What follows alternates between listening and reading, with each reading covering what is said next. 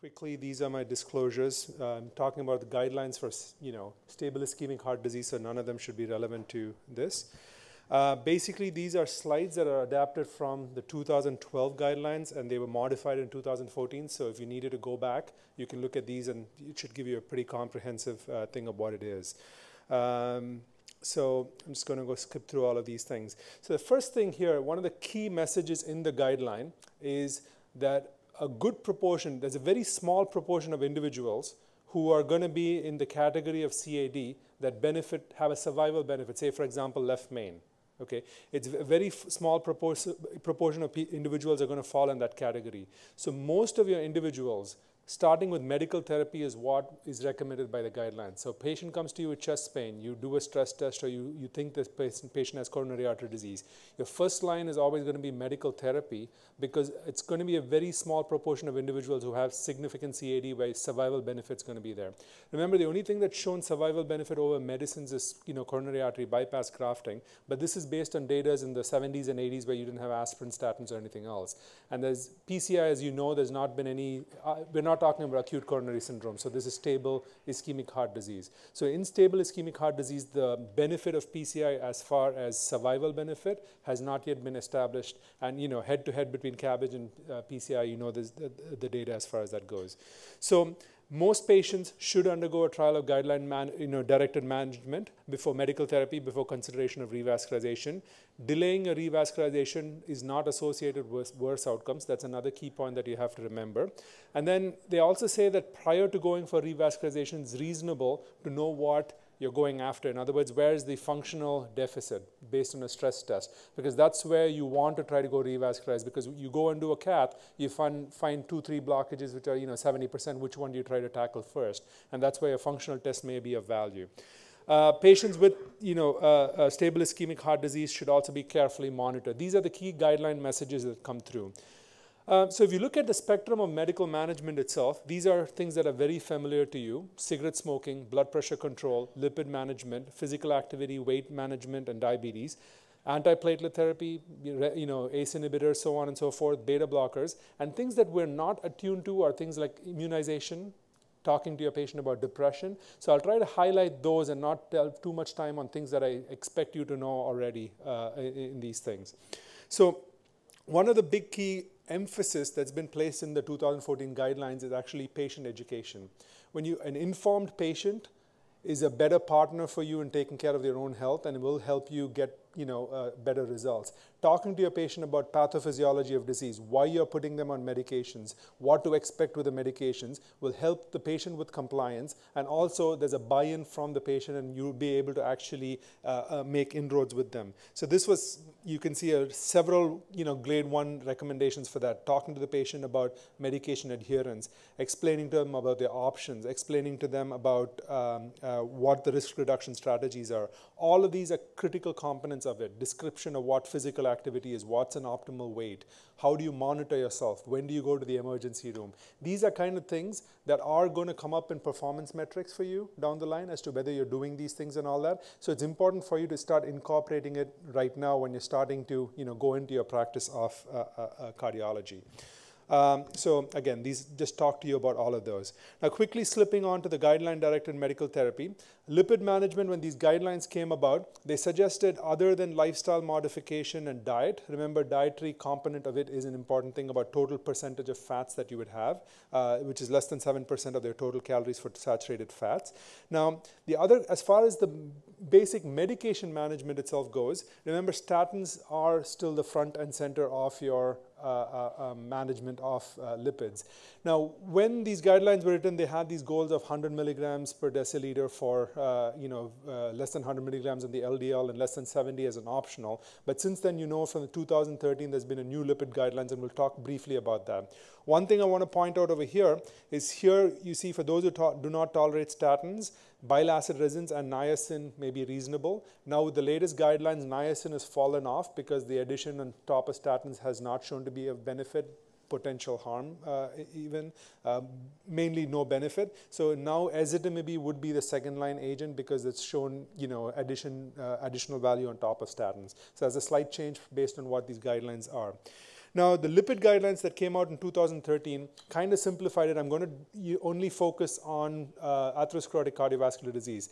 And atherosclerotic cardiovascular disease includes all your CHD, strokes, and any atherosclerotic lesion greater than 50%. All of them will count towards atherosclerotic cardiovascular disease.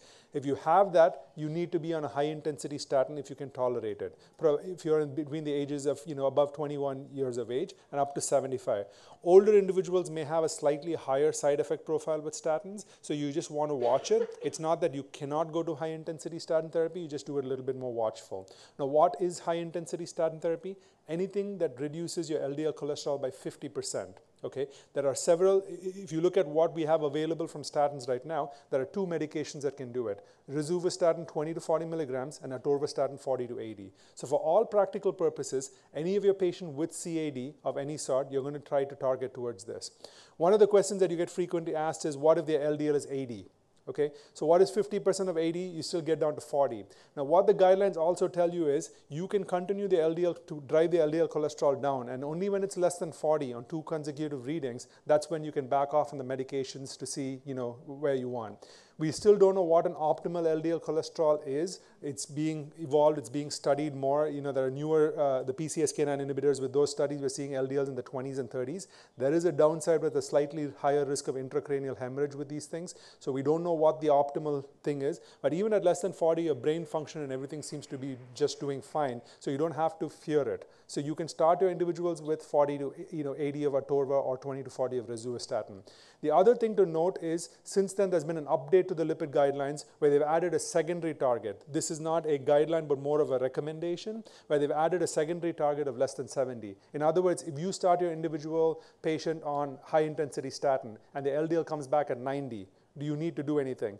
Now that you have an additional agent, for example, ezetimibe, which has shown additional benefit on top of a statin, the guidelines now suggest you can add a secondary target of less than 70 also. So in those individuals, you will try intensifying therapy a little bit more. Now, blood pressure management, I'm not going to go over in great detail, but it's horses for courses. If you have, heart failure, you add ACE inhibitors and beta blockers. So those are basically, general blood pressure management strategies. Here they talk about 140 over 90. Don't forget lifestyle modification. A good diet and lifestyle changes will give you 10 to 20 millimeters of blood pressure reduction, while on average, each medication gives you 10 millimeters of blood pressure reduction. So it's better than one medication. So do not forget to emphasize the DASH diet as far as that goes. Diabetes management, nothing to write home about. As far as cardiovascular disease endpoint management goes, it's just that it's useful to get a hemoglobin A1C 7 or less, and in people who are not able to tolerate the things, 7 to 9% is okay. The only thing you want to remember from a cardiology perspective is therapy with rosiglitazone should not be initiated because of the risk of heart failure. So that is a class 3 in people with stable ischemic heart disease. So to advise that, that's the only thing, key point that will stick out there. Antiplatelet therapy, aspirin or clopidogrel, either one of them are reasonable. 81 to 162, 75 to 162, or 81 to 162 milligrams on the aspirin, and clopidogrel in those who are not able to tolerate aspirin. The combination may be reasonable in high-risk individuals, but the benefit is not clear. Dipyridamole is not recommended. Now, beta blocker therapy, with heart failure, the one thing I want to point out is the guideline for people who've had an MI. Beta blocker therapy should be started and continued for 3 years in all patients with normal LV function after MI or ACS.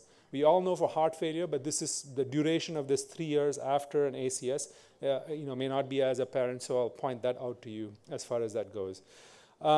As far as ACE inhibitors go, again, with heart failure, it's going to be indicated less than 40%, and anybody with diabetes, CKD, will also benefit from ACE inhibitors, so that should be in your patients with that. Smoking cessation is front and center. There are clear, well-defined algorithms where you are actually asked to talk to your patient about it, ask and document their tobacco status use. If they're recent quitters, congratulate them. If not, give them reasons why to quit, and this is every visit. And encourage them, help them facilitate a stop date, tell them what to expect, weight gain, becoming crabby when they're stopping smoking and things like that, and try to help them and facilitate them. You also have to talk about medications that can be used as smoking cessation aids, and this is part of what we will need to do. Physical activity, what's encouraged is 30 to 60 minutes, 5 to 7 days a week, if possible every day of the week. Adding some resistance training at least 2 days a week is also reasonable. And these are not anything that should be new to you. Weight management, you know what the optimal BMI is, 18 to 25. The initial goal should be 5 to 10% weight loss, because with that, you can achieve a lot of changes in their basic metabolic profile, your glucose tolerance and lipids and all of that. The 10% weight loss is all that you need. Now, quickly stepping on to treatment for angina. The first line for angina treatment is beta blockers, not nitrates as you think. The first line is beta blockers. And in individuals who are not, you don't control angina with the beta blockers, you can consider adding a calcium channel blocker or a nitroglycerin. Or if they're not able to tolerate a beta blocker, addition of calcium channel blockers and nitroglycerin will be reasonable.